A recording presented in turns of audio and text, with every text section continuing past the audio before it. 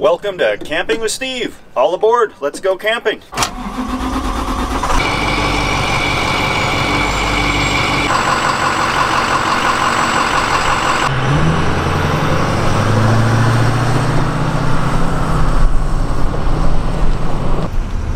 The long weekend is over. We have Victoria Day in Canada here, and everybody was camping. So we avoid that at all costs.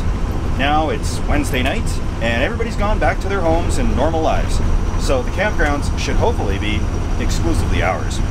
So there's a little spot of which we know of down the road. We're bringing the bus out there, and we're just gonna get this thing set up as appropriately as possible, because right now it's just a bunch of camping gear thrown in the back of a school bus.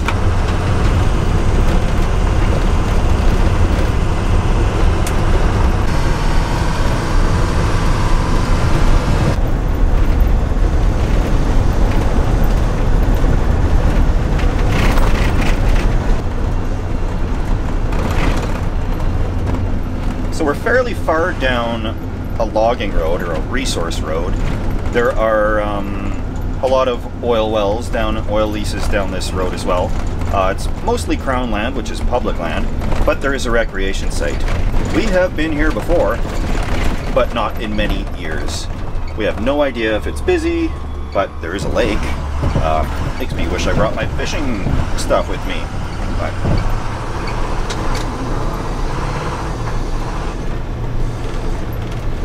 these roads, I am just itching to explore every little side road. The bus performs very good on these roads. We got new tires all the way around, balanced, and got an alignment done. This thing is ready for duty. Let's check out this campground, and I'll go over the bus when we get parked, and I'll show you what we've done and what we are doing. This place looks deserted. That is awesome. It sure wasn't like this last week, I can tell you that. This would have been jam-packed, but yeah, I think, oh, there's one vehicle here, but I think they're just fishing. They don't even have a tent or anything. Awesome! Look at this.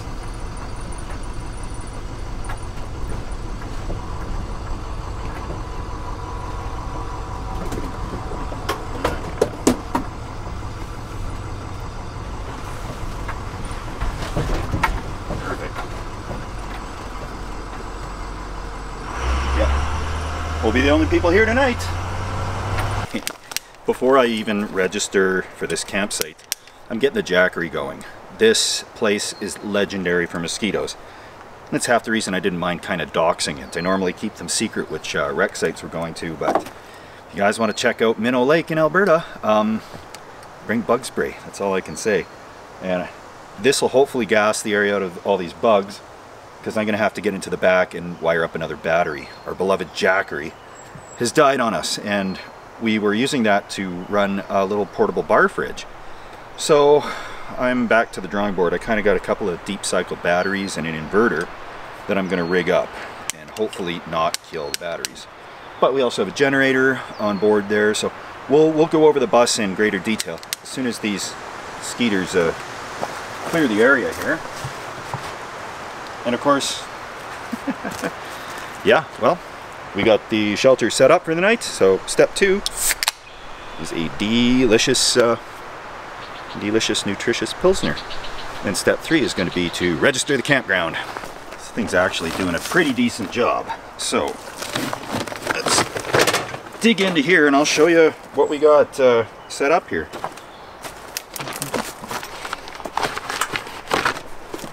Crazy neighbor had been a fantastic help getting all of this set up. This was definitely a two-man job to get a lot of this done, and we actually kind of left on this trip before we had everything as perfectly set up as I want, but had to leave or else we'd never get out camping. We'll definitely get a more convenient setup.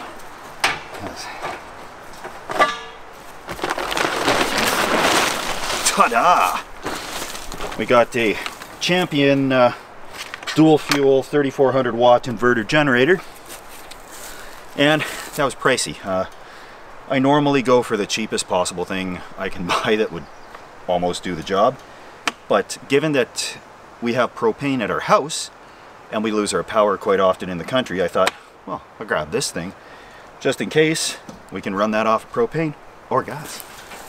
So we got 3 20-pound cylinders here, locked up with a bicycle lock. And this is all chained up good and secure.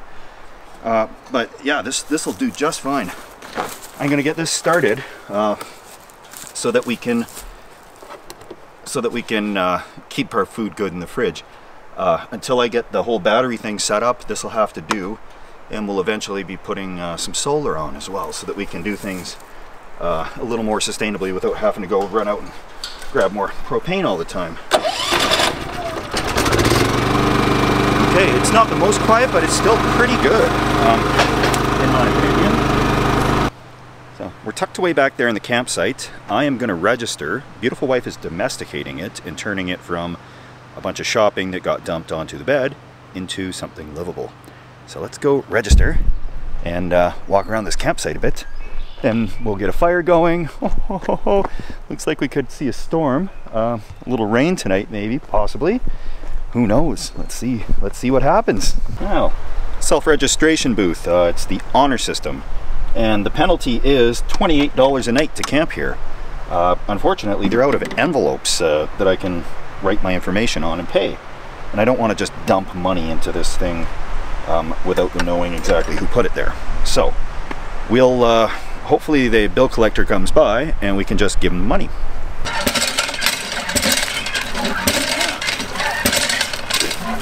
They got water here, don't drink it. Okay, we are in bear country, and that means both black bears and grizzly bears are possible in this area. So thankfully we're in a hard-sided camper tonight, so that's awesome news. I did see this list of fines, because people ask why I bring firewood or why I buy it instead of just chopping something down or taking some dead stuff in the woods. The fine for removing trees or deadfall from the forest to burn it in your campfire, $287. They are not messing around. And a failure to register, which we didn't because there's no envelopes, $115. So we've got the money sitting on the dashboard waiting for somebody to hopefully come by and collect that, because if not, this video is just incriminating myself here, and I don't want that fine. That fellow is just taking his boat out of the lake, and I know we want to see this lake.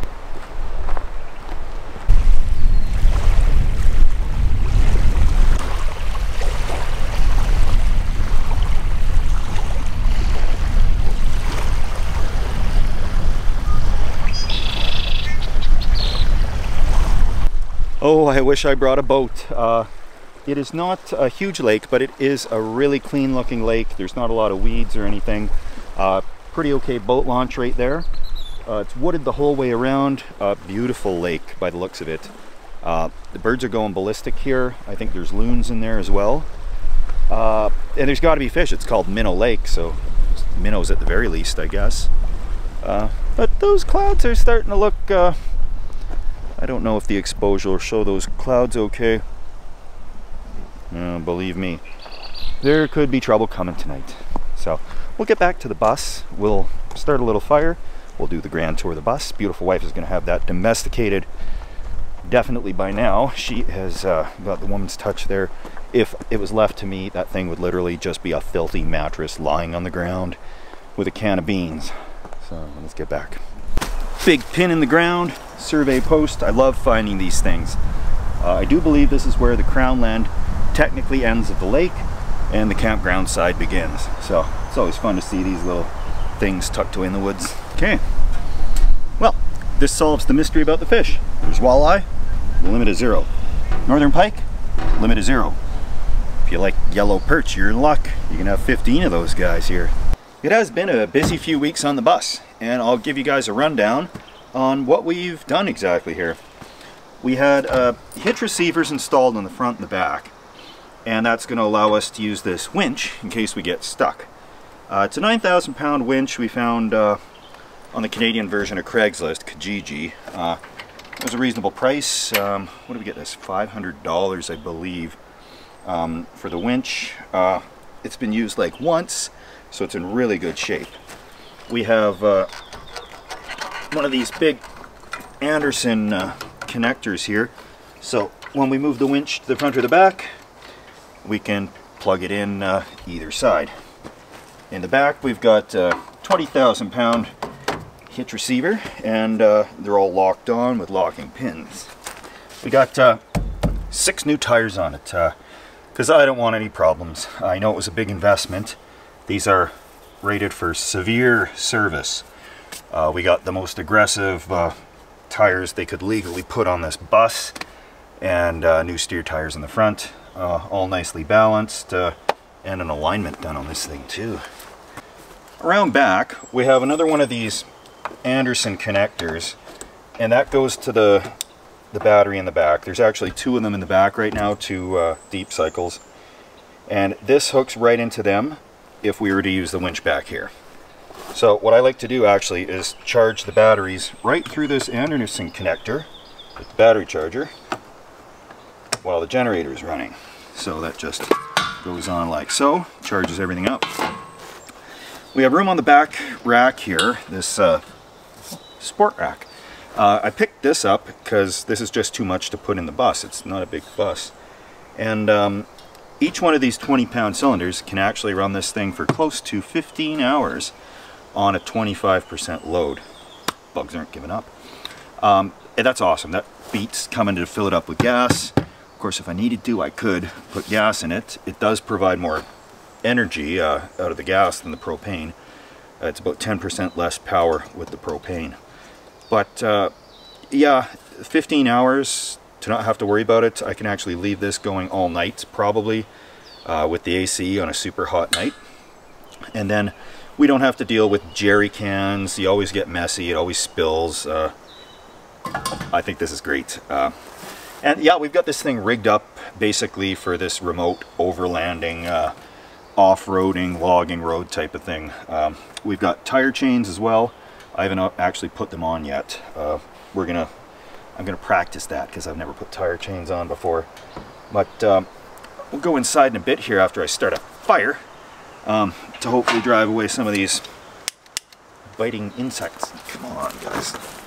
These little portable barbecues are one of the best things you can take camping. They don't take up much room. You can grill on them. I've used it, I put a pan on it and cooked bacon.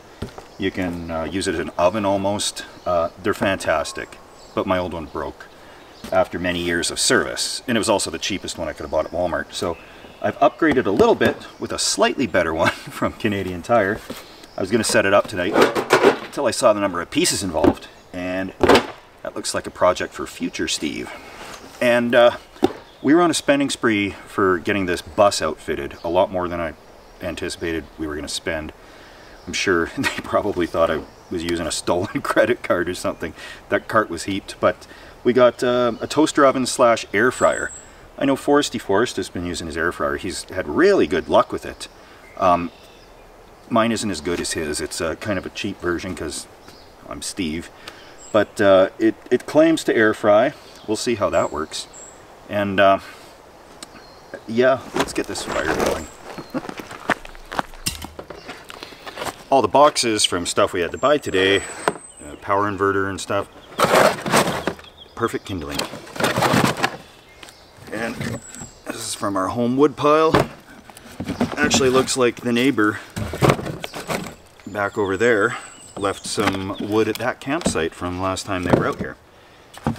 And we may have to dip into that if this wood doesn't get us through cooking. So go.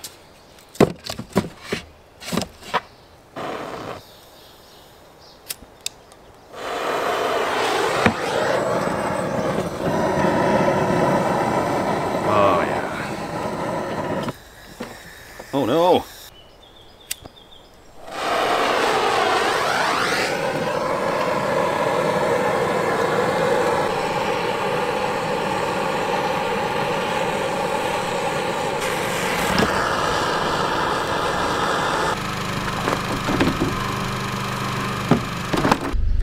Okay, welcome to the bus, which is very much still a work in progress, but beautiful wife has really dressed it up nicely here.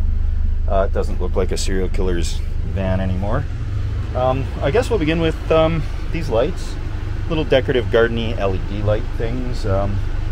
They're about 10 watts a string times 2 strings, so that's about 20 watts of LED lighting in here. Big upgrade was the bed. Before I was using a couple of cots when I took Crazy Neighbor out for a trip, and we'll put those back if I'm bringing him on a trip again. We're not going to be sharing a bunk together, but we upgraded that. I got one of these memory foam. It's a 8-inch memory foam mattress from Walmart. It's one of those ones that coils up real tight and then is supposed to poof up to 8 inches when you open it up, and it did. That's resting on a piece of plywood, and that's held up by a cot. And don't mind the junk under there. It is storage for us. Coming around to this side, we got this cooler here. It's actually just full of tools because we don't have a toolbox. We got the air conditioner that's running off of the generator in the back, and yeah, it's just a regular portable house air conditioner. We got that bungee tied onto the wall there, and then we just routed this vent out the window and taped it off with our good friend Gorilla Tape. So moving right along to the Jackery, this started working again for us, and working kind of. We were running the fridge off that, but it seems to turn off the AC outlet after a certain while. But the problem we were finding was I was using one of these little plug-in inverters to keep the Jackery charged, and this is not a pure sine wave inverter, and I think it was causing a problem with the power source there. So now it's working again, so I just bought a whole bunch of batteries and another inverter, which I didn't really need, but we're fully juiced now with power. This disaster here is what we're using for a kitchen right now, and yes, that is just a normal household bar fridge. It's ratchet strapped onto the seat with a piece of wood down there. This is the Foresty Forest inspired air fryer, super cheap version. There's nothing really to brag about there. It air fries, toasts, whatnot. We've got a little kettle. We can make some tea in the morning, which we will. I like my Earl Grey tea. I don't do coffee because I get the heartburn. But aside from that, yeah, these magnetical hooks that hold everything on, they do a really good job. And you can see they're even holding up winter coats pretty successfully. So that's what we got now. We're gonna continue to get this set up a little bit better. This is just the first night out. We had to like get away from the house because I'm getting sucked into all the work again.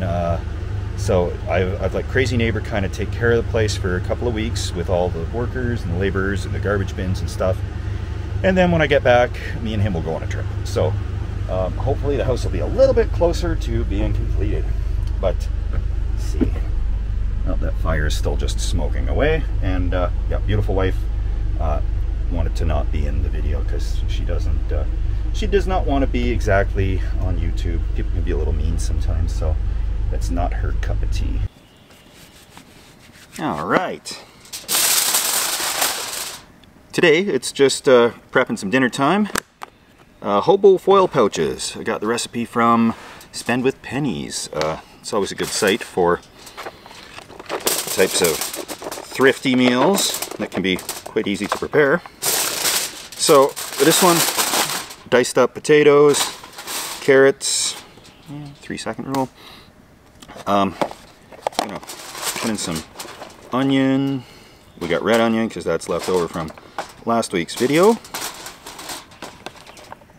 Mushrooms, why not? They're always good.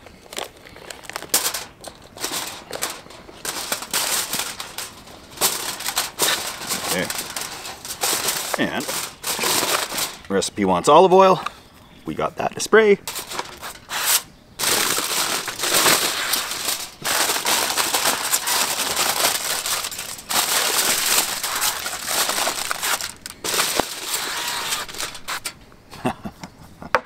Can't go wrong with that.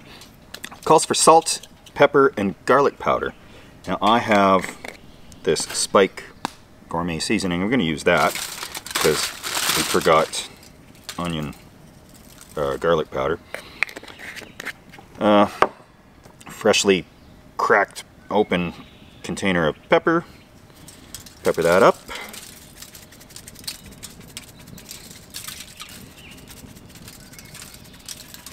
Okay.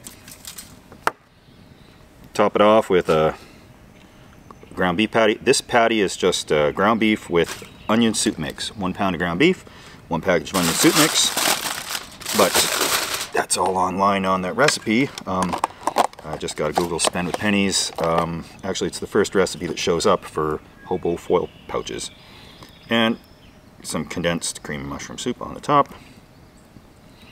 Voila! Doesn't look good now, but it'll probably taste good judging by the 4.9 star review. And make up a couple of these. It says you can do them in the oven or on the campfire, so we're going to be doing the campfire unless we run out of wood. Then we'll do the toaster oven. So, double layer of foil. Hopefully prevent it from becoming scorched. And ta-da, just like that. Make up a couple others. So we got leftovers. Doesn't get better than that. Ow, my knee. Okay. Gonna dig into this this mess here. Beautiful wife already had hers. The results were positive. And I've got this humongous version of this. Oh, it smells fantastic. It looks, I'll show you. Obviously, it looks questionable. It is a hobo tin pouch, but can't go wrong with those ingredients. You know, the onion soup in with the burger, the mushroom soup on there.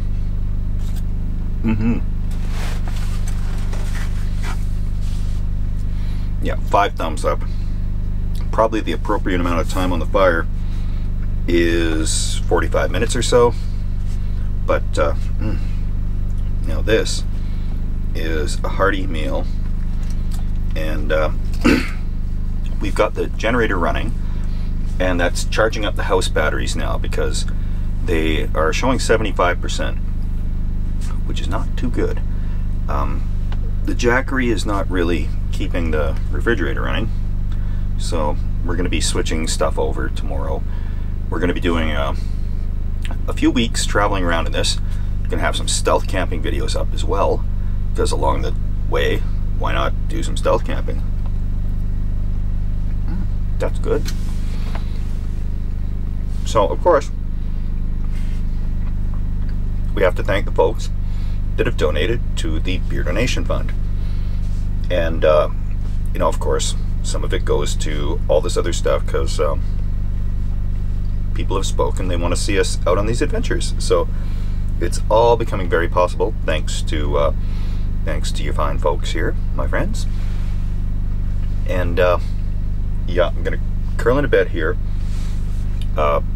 This is the very first day we've had this kind of set up. We are going to be hitting some logging roads, going probably south and then north in Alberta here. So we're going to be seeing quite a bit of different places that we haven't gone to. And if you guys know of any places, please let me know in the comments, and we'll try to check them out and see what we can see, because this is all new for us. I have not been in a vehicle like this in quite a while. It's been the back of the car camping, or the screen tent, etc., the ice fishing tent. Having an actual hard-sided, livable vehicle to do these explorations from is just primo. We were just talking about it this evening, and this has really rekindled a sense of adventure for both of us here. And we can go pretty much anywhere with this thing. It's not four-wheel drive, but it's about as close as you can get. Locking rear diff on here, the winch, tire chains, brand new tires on it. We are going to be going some places. So, thank you all for watching. Gonna chow down here, hit the hay, and we'll be up in the morning to get a few other things, get the video edited, and yeah, can't wait for this. This is gonna be the best 2 or 3 weeks that I've ever had. Don't have to worry about the house. Crazy neighbors taking care of that. We're just thrilled. So, cheers all. Yeah, all this, the whole bus and all these type of things, they all kind of come, it all starts with just daydreaming. This was an imagination, and then it's turned into reality here. So, yeah, I'm gonna tuck in, have a good sleep, and we'll see you all in the morning. Such a good mattress. Such a good mattress.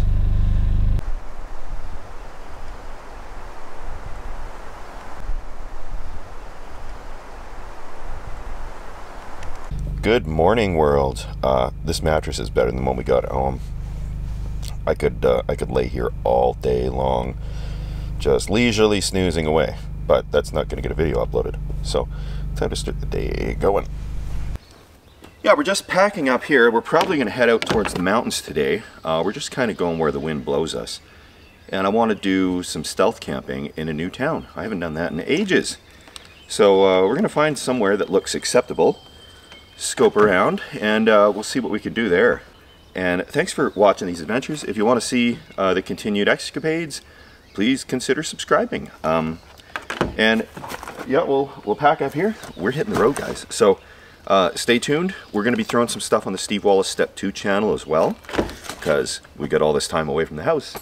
So I'm going to be filming more little campground reviews, that type of thing, behind the scenes stuff on that channel. So stay tuned, and thanks for following along, guys. Nobody ever came by, but I will pay.